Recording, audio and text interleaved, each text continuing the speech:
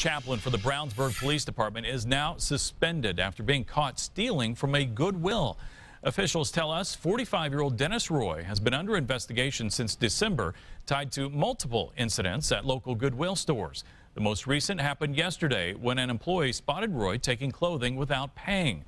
Tonight, we talked to local residents who say they can't believe a chaplain would do something like that. I wouldn't be surprised if it was anybody but a pastor, but that's pretty surprising, actually. I just don't understand why you would feel the need to.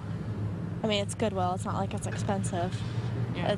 It's pretty cheap, but that's just, I don't understand. If you're not homeless.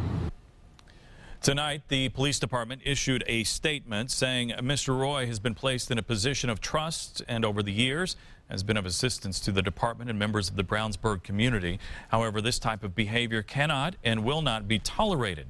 I sincerely hope that Mr. Roy and his family can put this behind them and find the guidance that they need to move forward with their lives.